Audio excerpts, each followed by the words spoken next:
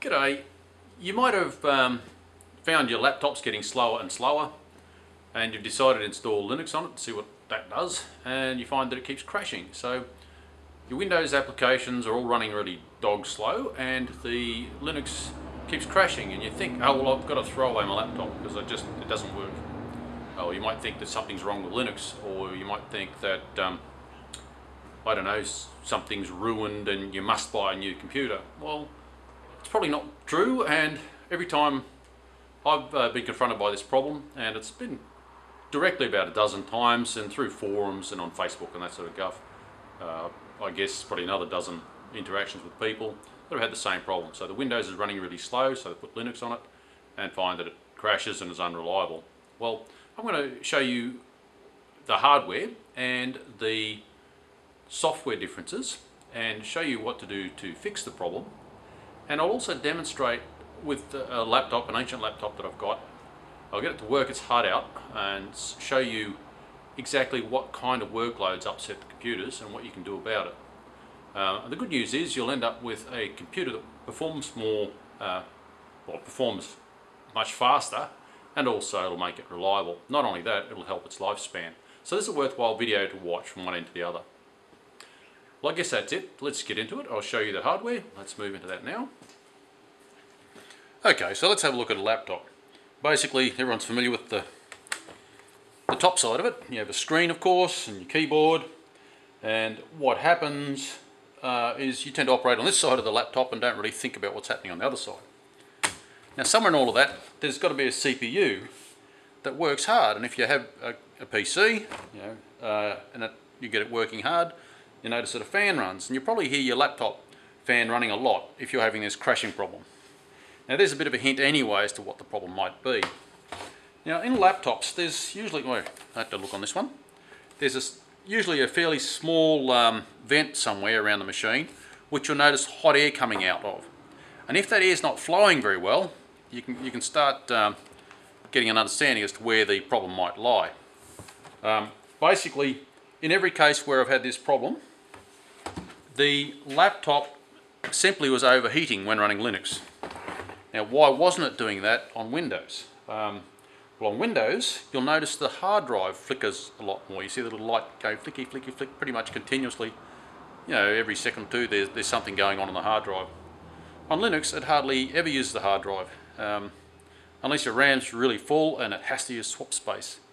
In a previous video that I've done ages ago, where I've had an OS comparison with the three operating systems, there's the clue. Linux runs very light on RAM, and it doesn't use swap space until it really kind of has to. Whereas Windows tends to be using swap space all the time, and Linux has a separate partition for the swap space. Now, I know this might sound boring to you, but it's an explanation for what's going on. Now, swap space is used for when RAM is busy. That's the active memory, kind of like, you know, in your own brain. I'm trying to put this to people that are less computer literate.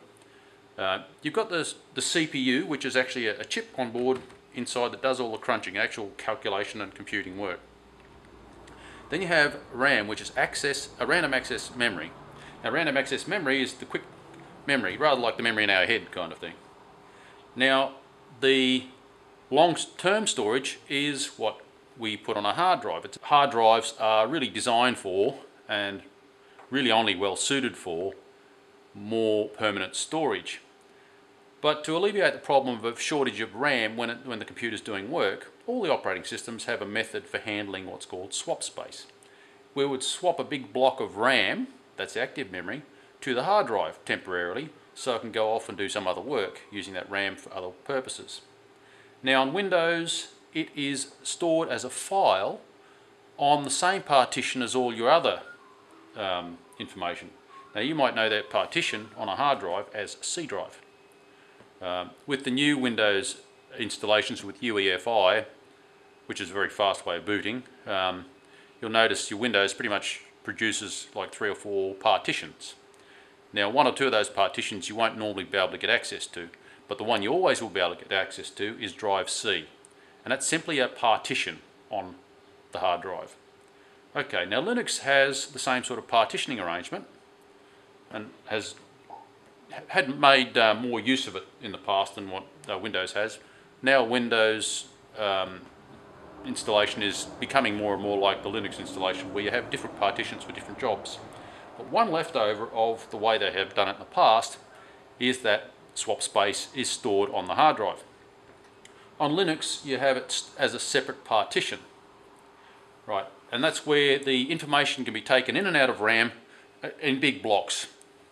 On Windows, it's written as any other file, and if you're familiar with the hard drive getting fragmented, you might have had to run defrag on your C drive. Well, that defrag is a program designed to undo the mess of fragmented files. Linux tends not to create fragmentation unless it's a really, really high workload. So a regular desktop user would never have to defragment their hard drive in normal use. It's only really high demand servers where there's huge amounts of data going in and out, lots of cores left, right and center. But as a desktop user, you'll never really create a fragmented drive. Whereas on Windows, it's very common to have a fragmented drive, and part of the cause is in fact that swap space. But know that it's scattered around the hard drive, and it's actually part of the problem of fragmenting your drive. So it is in two ways responsible for Windows slowing down. One for fragmenting the drive, and the other, it actually gets used too much. On Linux, let's boot this little guy up. Some power.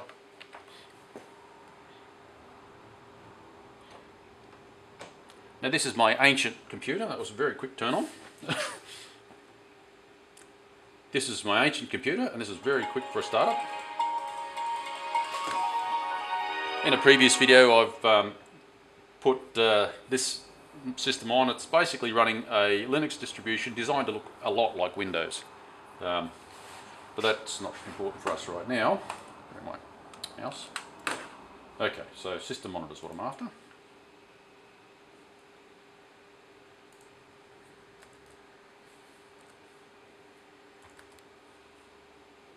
There we go. Okay, so we'll have a look at how the system load's working. That should be fairly clear, I hope. Okay, so you can see here, this is the system monitor. I've only just been running it for about a minute now. So you can see here, this is how full the RAM is. Now this machine's only got 2 gigabytes of RAM, but even with a full desktop running, it's only using, what's it, about 25% of the RAM. It's not using swap space at all. There's no swap usage at all. In a Windows installation, you'll see some swap usage. Now you'll know Windows, that's right, it's called virtual memory on Windows. Everyone else in the world calls it swap space. Both valid names, just a different way of looking at it. Okay, so you can see, even though this got it running a full desktop, we're using very little RAM and we're using 0 swap space. As a result, there's no hard drive activity. And so that means when you're doing a job that Linux is capable of running the CPU flat out because the hard drive is not slowing it down. Now here we're getting to the center point of the problem. Linux can actually run faster and demand more off the CPU, which means if you're rendering a video, it happens, let's say, twice as fast. And that's every time I've tested it, I've got not quite twice as fast video processing out of the machine because of that fact that it works in RAM more and can run the CPU better. But as a result, if the CPU is not being cooled properly, it overheats, and that is the cause for the crash. So understanding that the efficiency is what's causing the crash because the machine is physically probably full of dust. Now let's open the machine up and I'll show you what we're looking for. Okay, you can see I've got this partially dismantled. The keyboard is in my hand. I'll put it aside. Oops.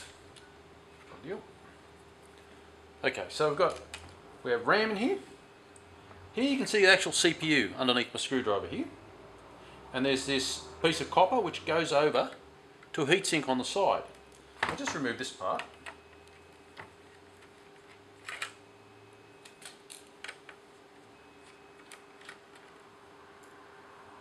Okay, let's pick it up.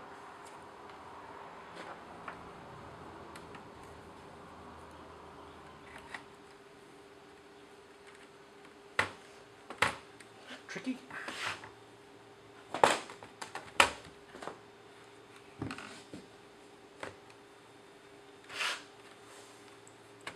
I've had this thing open that many times for various reasons over the years. Okay, so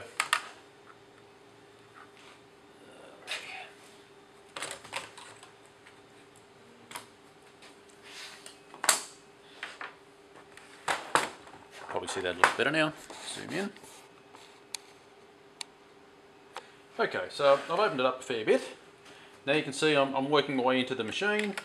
The screws still left to go? No. So they've all got their own way of being assembled. As you can see in here, we've got the actual processor, the main processor, and in the back here we've also got the video processor, so we've got the CPU and then the graphics, and they've got these copper lines running around to heat sinks over here. And here is the actual fan which blows air through. The heat, well, it's kind of a heat exchange unit, I guess, of sorts. It's a bit like a car radiator, and instead of having water going to and fro, you've got this copper conducting the heat away from the CPU. Now, it's important that if you do end up taking this apart, make sure when you put it back together again that this part makes good thermal contact with the CPU, because otherwise the thing will overheat again and again anyway. You may need to get some thermal paste. I do not want to open this up to actually disturb the thermal paste. But these parts here end up being clogged with dust. Now this one's pretty good. There's a small amount of dust starting to build up on the fan. Let's see how much more I can zoom in. You can see there's a small amount of dust here on the fan. You can see we've zoomed in pretty fine. This, of course you can scale it relative to my finger. There's a little bit of dust built up. Now I actually use compressed air. I'm quite brutal as far as this is concerned with cleaning out the dust because I find it really removes it. But the first thing I do is vacuum it out. And when you consider this thing's been knocking around a dusty workshop, it's actually pretty clean. The funny thing is, most people don't realise when they're using their laptop, they sit it on their lap, or they might sit it on the table, or they might sit it on the bed, or something like that. Either way, it's all prone to picking up dust off the surface it's sitting on. A PC has got much more distance between the fan intake and, the grills. So the likelihood of it picking up things off the floor is much more reduced. But if your PC is sitting on the floor and it's a carpeted floor, that's a particularly bad source of dust. I tend to clean out my computers every so often when I start noticing dust on the outside of them. I open them up and blow out, we're using compressed air, the insides. Now if you're using compressed air, a bit of sense is worthwhile employing, because compressed air does generate a lot of force. So do take care of using compressed air. The main thing I find with using compressed air is not to over-rev the fans. I have not damaged a machine yet using compressed air. So it's possible I might do it in the future, but I have not yet. It's also possible you can damage the computers with a vacuum cleaner, particularly a metal end. So, always use some care, but here's your culprit. This is where the problem likely is. I don't want to pull this apart right now because it's a big job to put it back together again. Well, hopefully I've assembled it correctly. Spin them up. Power cord.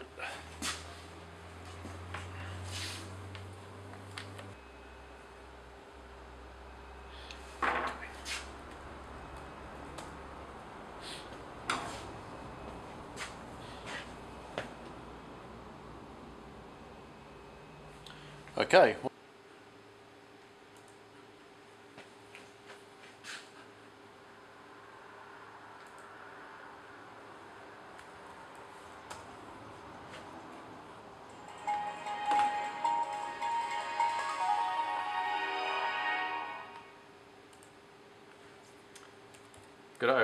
Got to install a video editor. I'll just see if we've got open shot available on this system. This is a 32-bit system, so I'm not sure what will be available on.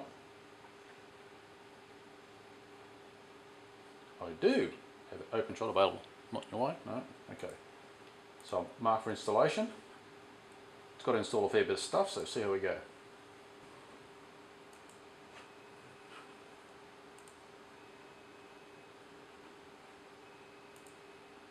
Yep, it's downloading. Alright. So I have to let that download and install those programs.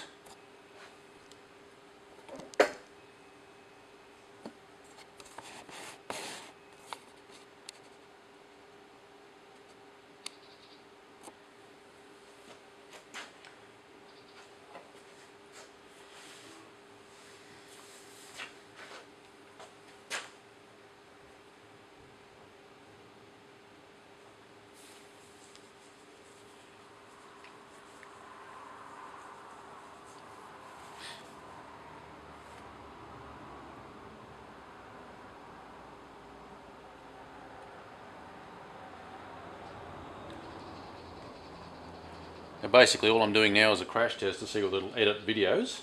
So it'll be quite interesting to see. This is a 32-bit, 1.6 gigahertz, 2 gigabytes of RAM, 16 years old. So it's a very, very tall order for this old girl.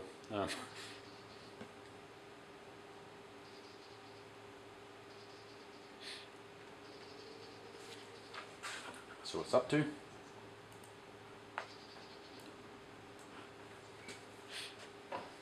Done. Okay, so it's downloaded and installed a video editing package. Wait for it to catch up. Anytime. Done.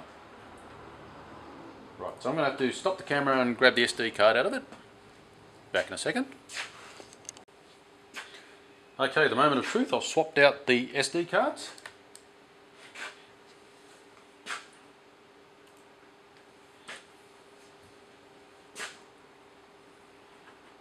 What have we got?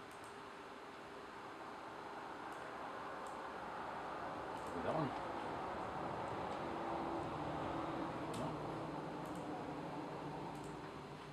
No. Here we go.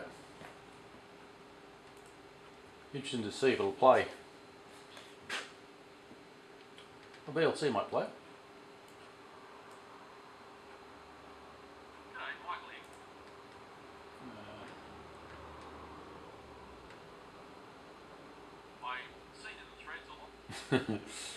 Wowie.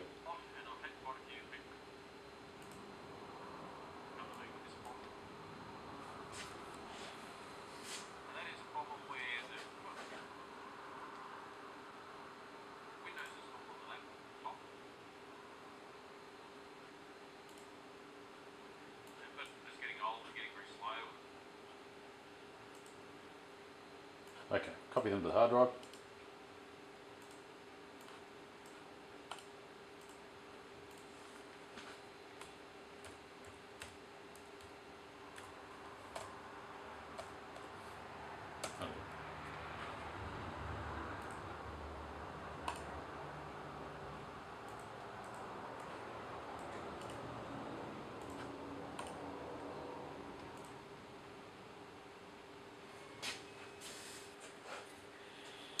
Well, I had a bit of trouble with the USB card readers not being reliable. I had to go to an older card reader that I have, that I knew was USB 2. This is the old guy.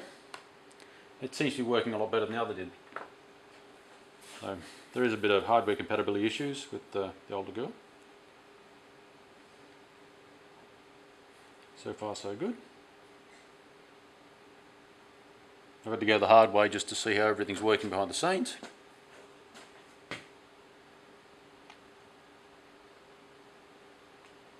It seems to be copying beautifully now that I've got the right piece of hardware for the job.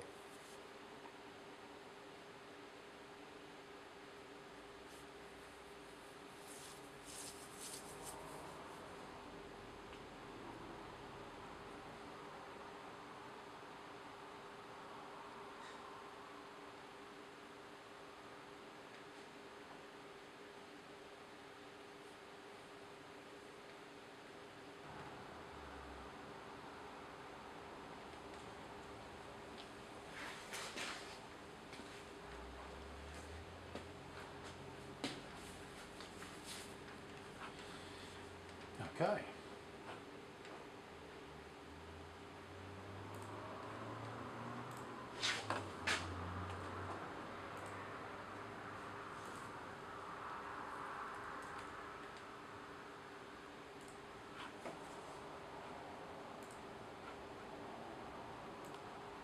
Okay, so I'll leave the system monitor there and run the video editor, if I can do that, multimedia.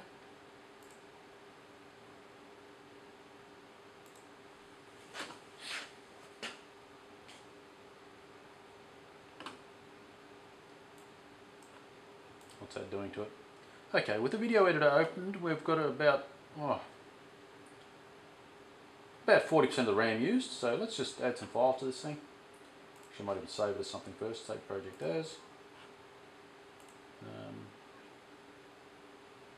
That. What am I doing? Other.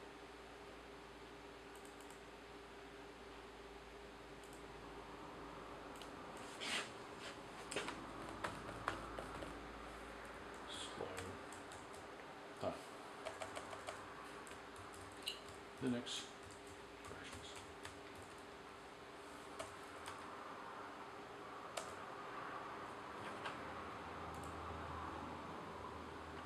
Okay.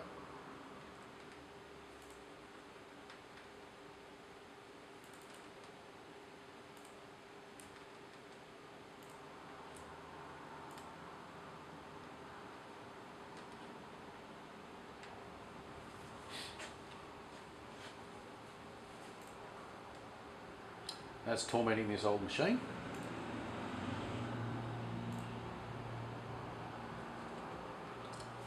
The real reason why I'm doing this tormenting job is because this job is way beyond what the machine is really designed for, and I want to show you how light the machine is on the swap space.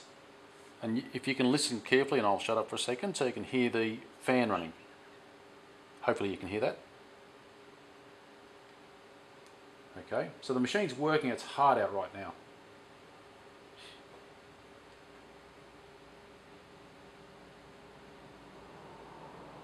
There we go.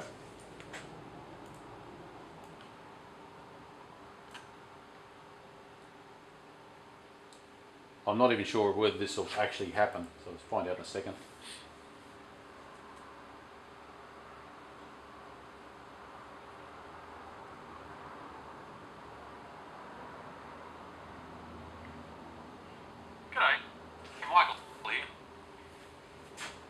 You can see it's really struggling. I've seen it in the threads a lot, and I've had quite a few people come to me with this. You can see how hard that machine is working. And that is I might just pause that. where Right. So even so, you can see we're not using swap space. As hard as this machine is working, it's working its absolute hardest. So you can see the hard drive load is basically non-existent, even though it's doing a really tough job for this machine. So this is the opportunity for overheating your computer, and this is the reason why Linux would potentially crash on your machine if that fan is blocked. If it can't cool that CPU, it'll simply overheat. And this thing's really being belted very hard, and as you can see, it's still running and has not crashed, but it's working its heart out. Now Windows, instead of tormenting the CPU, torments your hard drive. And as you can see, even with this workload, the hard drive's not bothered on the Linux machine. Yep, there is zero hard drive activity. Let me just zoom down on that. It's working its heart out, but there's no hard drive activity. It's all happening in RAM. So it's quite interesting how little Linux uses the hard drive. Right, yeah. And it's still working its heart out, doing that job. Now let's just maybe move to here. Add another video. Like that. That'll be a really tough job for it. Restart. I'm expecting it to go into swap space, but so far it hasn't.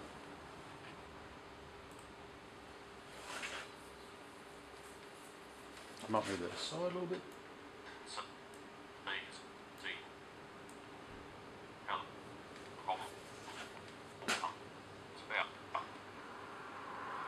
Okay, so I'm absolutely tormenting this computer, and we are still not bothering the hard drive.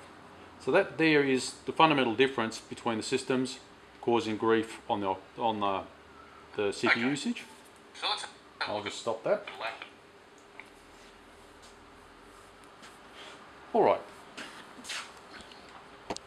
Well, I guess that's it. So the performance problem you're having in Windows causing an excessive amount of wear and tear on the hard drive means that by accident you get around the problem of a clogged fan. And on Linux, because everything runs so quickly, you're able to work your CPU to its capacity, and with a poor cooling system that obviously you can't keep going. So it's a very easy fix. I hope that helps you. Yeah, feel free to like, share, subscribe, ask a question, leave a comment. Bye for now.